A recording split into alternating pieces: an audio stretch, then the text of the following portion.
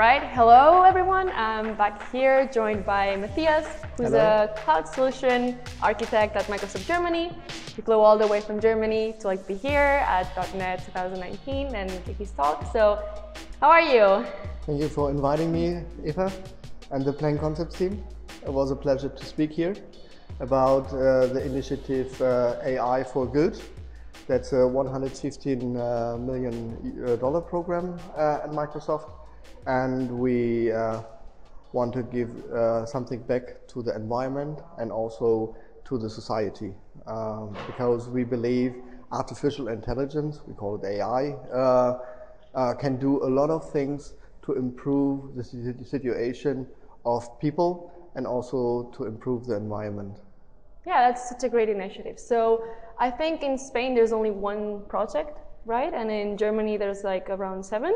Can you tell me a little bit more about that? Why do you think there's only one project here, and what do you think we can do to make the developers more conscious about doing something that contributes to society? During my speech here at .NET, we find out there's only one here in Spain. So I think it's also good, it's a beginning. We can start here to start something new. Everyone can bring his idea to and register for the grantee. So there are a lot of research institutes in Spain for sure, and also communities and cities with many problems. What we found, Spain has only one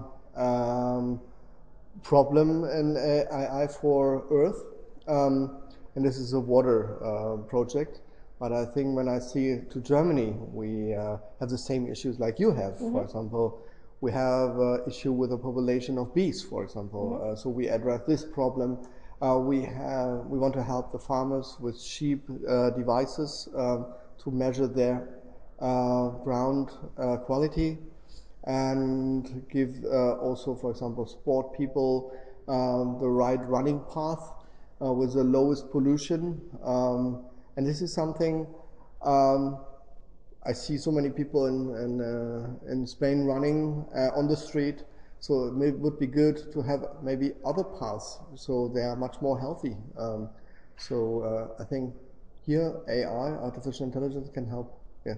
Perfect. So what can developers do to contribute to society? So what would you say to someone who's a developer and wants to contribute to society, wants to make sure that he is doing something ethical when he's doing his job? What kind of tips would you give to a developer that's currently viewing this video?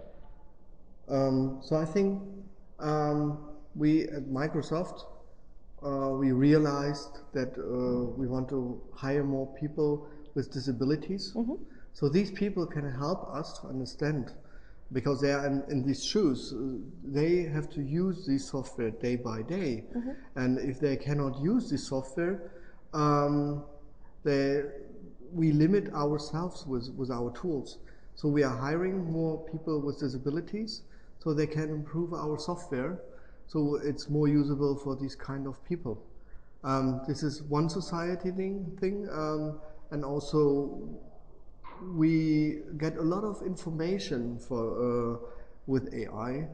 So Office 365 is a good example. So we collect a lot of information about the users, how they're using artificial intelligence in our product, and we know more about also disabilities, because we maybe don't understand some people because they have dialects or they have disabilities like children, they cannot pronounce some things correctly. And this can help to improve the software and give something back to the society as well. Yeah. Perfect. Sure. So thank you very much for joining us. It was a pleasure having you here talk, and thank you for coming and answering these questions. Thank you, Eva. It was a pleasure for me as well. Thank you. Cool.